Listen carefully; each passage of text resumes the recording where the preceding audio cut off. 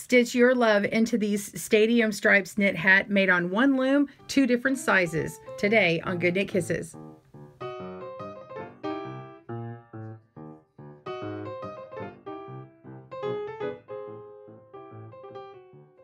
Welcome back to GoodKnit Kisses for another weekly tutorial on knitting.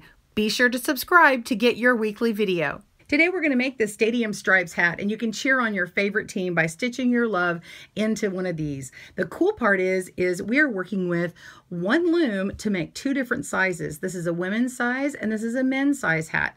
The only difference is I've changed it the type of knit stitch to make it a little stretchier for the man and a little firmer for the women. So we want to work with 2 different contrasting colors. I've chosen a green and a white to look like the football field or a soccer field, just kind of fun, or you can use your favorite team colors. We're working with a round loom. This is the adult hat loom from Cindy Wood Looms. Also the Nifty Knitter adult hat loom that's discontinued. It's purple, is the same thing. This is 48 peg, 5/8 spacing between the pegs here. So that's all you're going to need. You're going to need 1 ball of each color.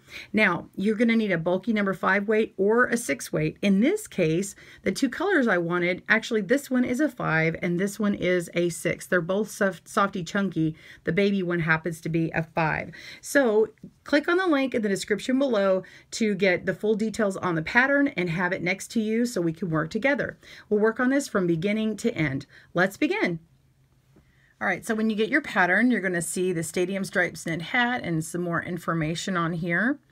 And go down, we've got our yarn, which I just talked about. We're going to do contrast A is in emerald. That's the green color, and contrast B is the white.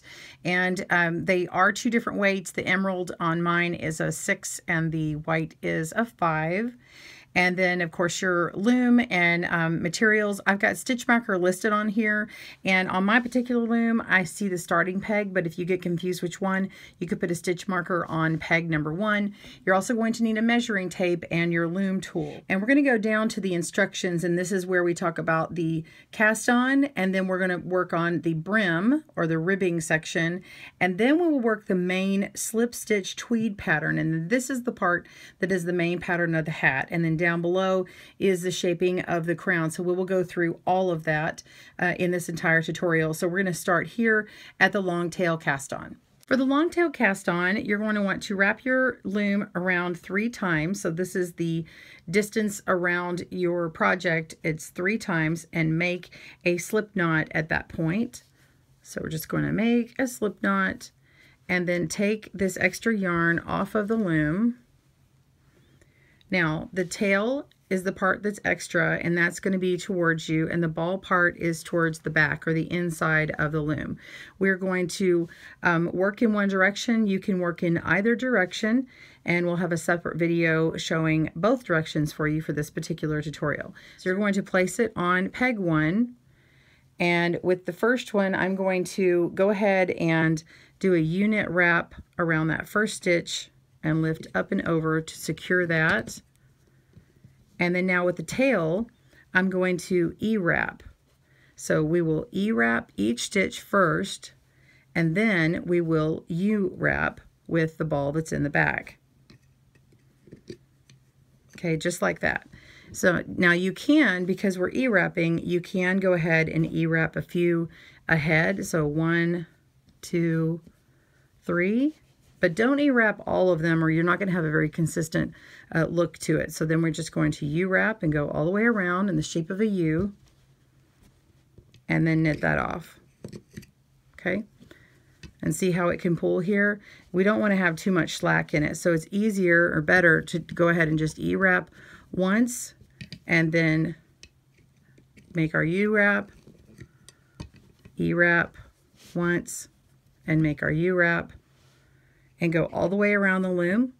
And once you've gone all the way around, I'm going to show you the trick to make this to where you don't have that seam, that hard seam there. So we're going to connect these in the round and begin the main stitch pattern. Pause your video and I'll see you soon. All right, so we've come to the end of our cast on. I want to pick up the first stitch and hold that up, and this is where I can go ahead and slip on my stitch marker to show the first stitch. Pick up the last stitch and put it on the first stitch, and then tighten that up And now we're going to move what was the first stitch onto the last stitch. And just switching those, just like this, and keeping this first stitch as the first, you're going to knit away on it, even though it's right above where that was. Just switching those like that will actually help line up your hat correctly. In the hats that I do, you won't be able to tell where one round ended and one round began. So you're going to begin your first stitch pattern right at this spot. The first stitch pattern we're working on, of course, is the ribbing. So we're going to work with a knit and a purl. In this case, we're going to make a U-wrap knit stitch. So the U-knit stitch is just simply going around the back side and lifting up and over. The purl is going down below and then lifting it up and making a new loop, pulling off the old and putting on the new. So we'll do that one more time. We're going to wrap around in a U form like this. Make sure that it's not too loose. Okay, and then come to the front. Don't pull on it. Come to the front and make that purl stitch. So you're going to continue this all the way around until you have 2 inches of the ribbing. All right, pause your video, meet me back up when you have 2 inches knit. See you soon. We're ready for our slip stitch tweed pattern, and we're going to be working 4 rounds, and the first 2 rounds we'll use this contrast A. So our main color is going to be worked for 2 rounds in a row. The first round we're going to be knitting, and the next round will be purling. But on both rounds we're going to be skipping or slipping the same stitches. So you're going to knit 1, 2, 3 stitches and then skip 1. And that is it for round 1. Then the next round, you're actually going to go and purl 1, 2, 3 stitches and then slip 1. So the last stitch of each round is going to be not worked. So you'll just be slipping or skipping in the back and where you hold the yarn in the back. So let's go over the stitches that you need for their 2 sizes. So if you want the stretchier stitch, you're going to be E-wrapping these stitches. You just do 1, 2, 3, and skip 1 in the back and then keep going. So this would be an E-wrap stitch. If you want the smaller size, the women's size, you're going to be doing a traditional knit or reverse purl, as some call it. So we're going to put our loom hook underneath this loop here and pull down with this yarn on top, the working strand on top of that loop, pull down and make a new loop, and then we lift it off and then put the new one on, and that is a true knit stitch or traditional knit stitch. Same thing here. Make sure the working strand is on top, and then you're going to just pull that on through downward, lift it off and put it on. Same thing for here. So, and then when we get to the next one, you are just simply going behind that peg here and just holding it. So we're just slipping the stitch and then moving on to the next. If you are E-wrapping, you are going to be doing the same thing, except you get to load it all the way around the loom. And I'm going to show you how to, a quick way to do that. So you will, I'm going to undo these stitches here. And what you do is you've got a quick way to do it where you can do 2 at the same time. Basically, it's a almost like when we do a quick garter. We're just going to be E-wrapping 1, 2, 3, skip 1, 1, 2, 3, skip 1, 1, 2, 3, skip 1. And I would encourage you not to pull these too tight, especially if you're trying to make sure it's nice and stretchy for a larger hat. So don't tug on this and get a really tight tension. Just nice and loose. Wrapping 3 and skipping 1, wrapping 3 and skipping 1, and continue all the way around. And pause your video and I'll meet back up. I'll show you how to do the round 2 with the purl stitch. See you soon. 2, 3. We're coming to the end of round 1.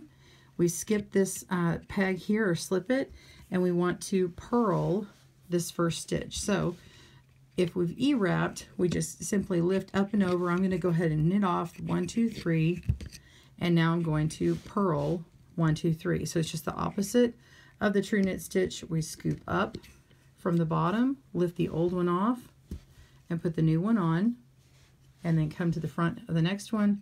Make sure that working strand's underneath, lift up, pull off the old, put on the new, and then the next round, here we go. So we've done 3, and then we're skipping or slipping back behind this one again, and we're continuing on. So finish your round 2, and if you are working with the true knit stitch, you've already performed all these, so now you just need to do the same purl 3, skip 1, purl 3, skip 1. So it's the same on both sizes for that. All right, pause your video, meet me back up, and we will begin round 3, adding in the new color. See you soon. Okay, so this is round 3, and I get excited when I'm thinking about this round because up until now you can't see the pattern emerge. So once we put this contrast B on here, you'll start to see every 4th stitch is going to change colors, and it will shift every other row. So what we're going to do is go and add this first stitch in here. You can just knit it, just knit up and over that way when you add the first color in, and then this tail will get woven in later on. So for the 3rd round, we're going to knit the first stitch, and then we're going to skip the 2nd stitch, and then we're going to knit the next 3 stitches. So of course this would be traditional knit if you want the smaller one, or E-wrap for the larger. So you can see here where I've got a skipped stitch, and this is green. So where I've got these little green markers, you're going to see these are going to end up being columns that are always going to be this contrast A or green. It's going to develop this long column of color. Everywhere, every other stitch in between there is going to remain in your color B, or it's going to be white after this row. This is actually the one that had been skipped the last 2 times on the last 2 rows. So you're going to continue working around here, and I'll meet you back for round 4 to show you it'll still be the same as we did before. We'll be purling, and we'll do what we did as where we're going to purl 1, skip 1, purl 3, but I want you to see all of these ready and knit over. All right, go ahead and do the first stitch, skip 1, knit 3, skip 1, knit 3, and keep working. Pause your video, and I will see you soon. Okay, I've got round 3 all wrapped, and you could have finished that, of course, with the traditional knit. I'm going to start purling, so we're just going to purl 1. That first one, you may have to kind of pull on that working tail just to get it snugged up, because that's where we started with the new color, and you won't be cutting any color from here on out. So we got to purl 1, we're going to skip or slip in the back, and again this green is going to stay showing through. Then you're going to make sure to purl these next 3 stitches. Okay, so once those greens are lifted up and over, and that last one, this middle column of this set of 3 of white is going to stay always white for this pattern. And that's important to know, so when you start seeing the pattern develop, if you start seeing green in this column, then you've made some adjustment somewhere. You don't want to have any green or any of that color A in that column. So we get to here, and you're going to slip, and then we're going to work these stitches, and then purl 3. So you can see the pattern is starting to emerge right here. So you see 1, 2, 3, color, 1, 2, 3, color. So you're going to continue all the way around, and pause your video, maybe back up for the beginning of the next round. I want to show you a little bit how to keep your place. See you soon. All right, so these 4 rounds that we just did form the slip stitch tweed pattern, and you're going to continue in your work until from the brim up till you stop is 8 inches for the women's, or 8.5 to 9 inches for the men's. Real quickly before you move on, in a second I will show you what the pattern looks like as it emerges, but I want you to see these floats in the back and to tell which round you're on. So if you see 2 strands held in the back here with 1 color, then you need to move on to the next color at the beginning of your round. So this one, you can see that I've clearly got two strands here held in the back of the white. And so my next one, I'm just going to pick up the green and then make sure that my ball is behind it back here or else it's going to start getting twisted everywhere. So you would move your ball to the back and then continue working. It's always a knit row first, skipping the special, the certain ones every fourth one. And then when you start the white, you're just going to pick up and only knit one and then skip and move on. And of course, every other row is going to be purl. Okay, so continue knitting along. I'll meet you back up and show you what this looks like as it's gotten longer and show you those all white and all green columns as they go. All right, see you soon. All right, so now that we've got several inches of this worked up, I'm towards the end near where the crown or the top is going to be, and you can see that there's very definite columns of where this white yarn is and where this green yarn is. And so we've got a column that is always going to stay the same here, but there's also this column in between, and every 2 rounds it changes color. Okay, so you see it alternates color here. So this column is always going to be white, and this was always going to be green, or whatever your color A and B are.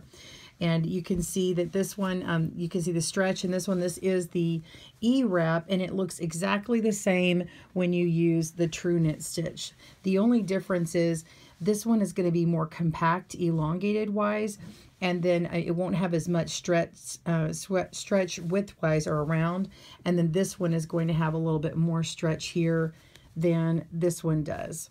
And then of course this one's a little more compact. That E-wrap stitch makes it an elongated round or row, so that's the difference between those two.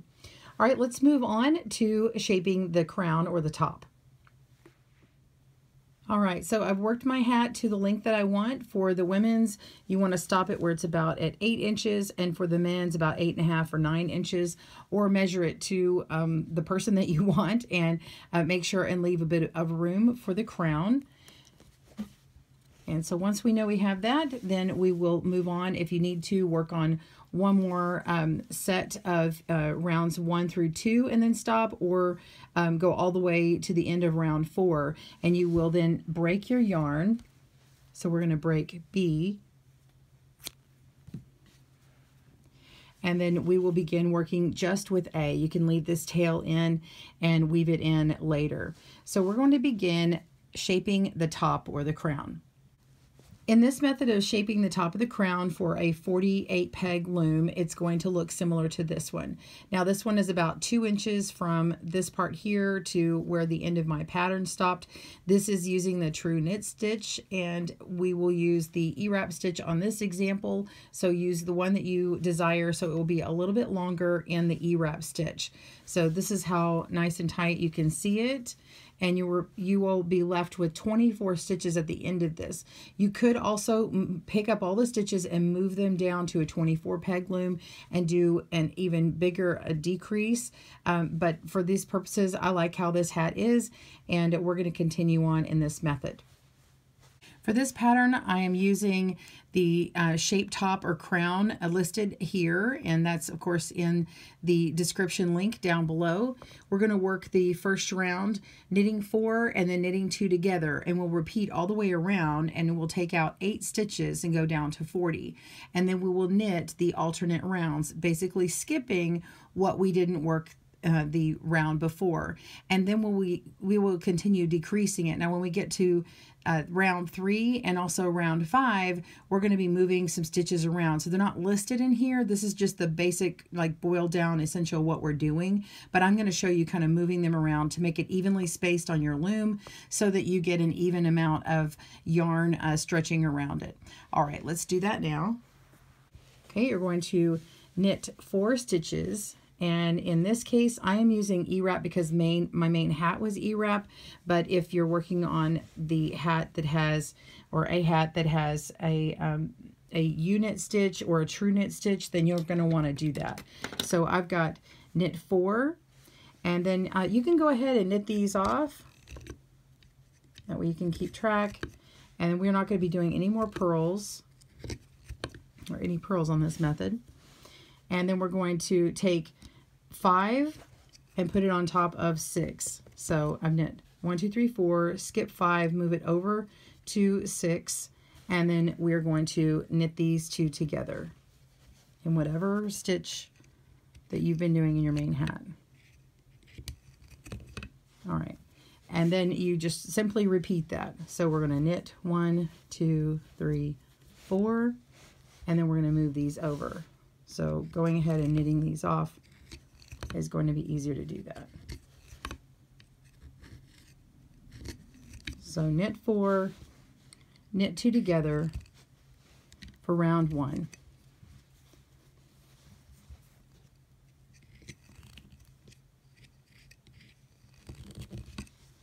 Repeat this around and then work one more round knitting all stitches except for the skipped ones. Meet me back for the third round. See you soon. Okay, we're on round 3. Again, round 2, we were just skipping all of these pegs and slipping that yarn in the back. And you're going to work your knit stitch of choice here. Work 1, 2, 3. So knit 1, 2, and 3, and then we're going to move stitches over again. So we're just going to do something a little bit different this time.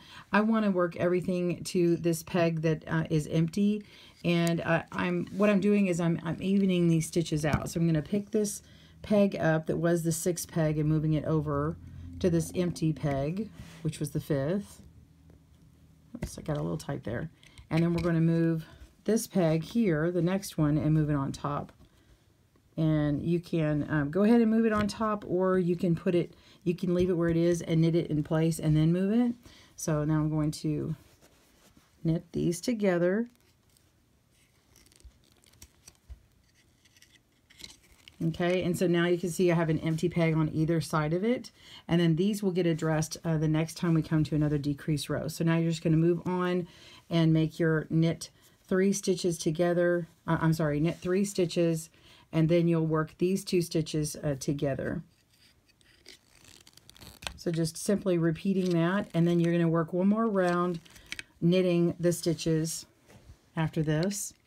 So let's show you this. So we can do this, knit this stitch and move it over. This is how you would do what I was describing before. You could even move it over here and go ahead and knit this stitch so you're not moving a bunch of them, and then just place it on this empty peg in between. But then you want to make sure and snug up that stitch so that it's consistent. You see that? All right, so you're going to knit 3 and then knit 2 together, knit 3, knit 2 together all the way around, and then do one round where you're skipping the skipped stitches. You're slipping behind here. All right, pause your video and I'll see you soon. All right, so I've done the 4th round, skipping all of those pegs in the back, and now we're ready to do the last decrease round. We're going to knit 2 stitches, and then we're going to walk some stitches around to knit 2 together. And again, this is just to get that spacing again. So knit 2, and then we're going to move this stitch here, the 3rd one, moving it over 1 here. And then we're going to move this 2 over to the 3. And it's already been worked, but I'm just getting this spacing here. And then now we're going to move this one here over, all the way over here. So this is technically like the 5th peg in. And then these will get knit together. So it's knit 2 together.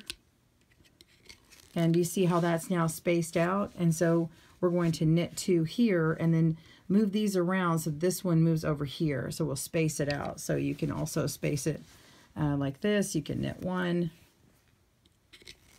and then start moving these.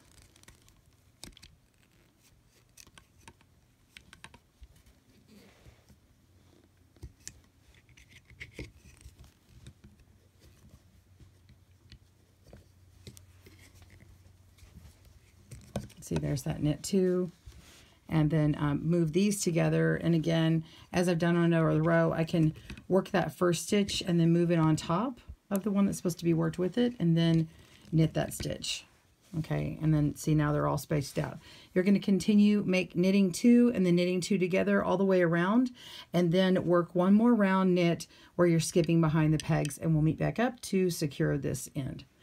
Pause your video and I'll see you soon.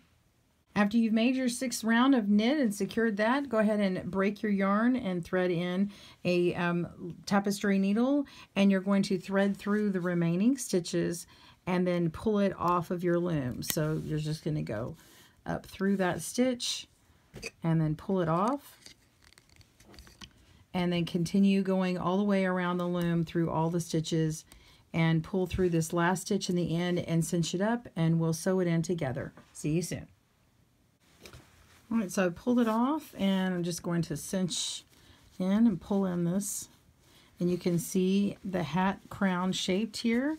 It's about a ½ inch longer from the center point down than the other hat. This one is using a true knit stitch, and this is using an E-wrap, so they're just slightly different. So depending upon the knit stitch you use, it will make this different. Of course, the E-wrap is a little stretchier stitch, so if you're going for a bigger hat, go for that.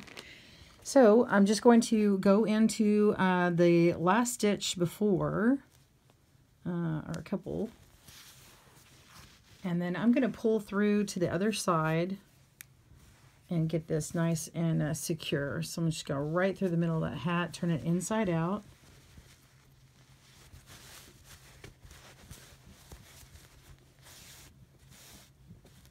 Okay.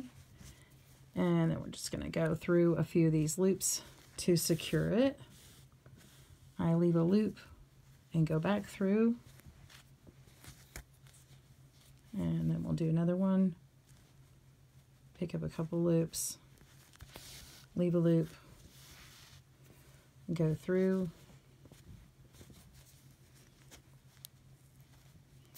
and then I'll do one more just for good measure, back in that same loop.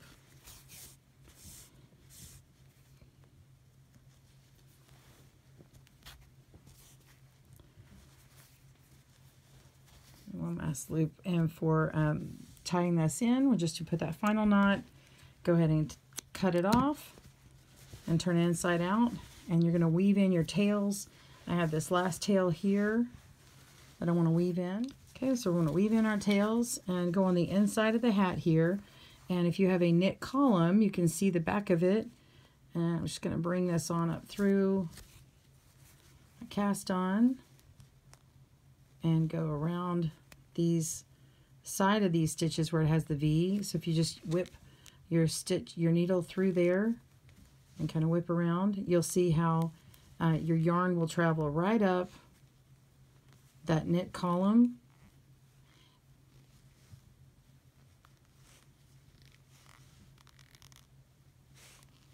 So just work our way up this column here and get it all the way up to the top, and then you can clip it, and then it will retain how stretchy it is. I'm just going to go ahead and clip this one here.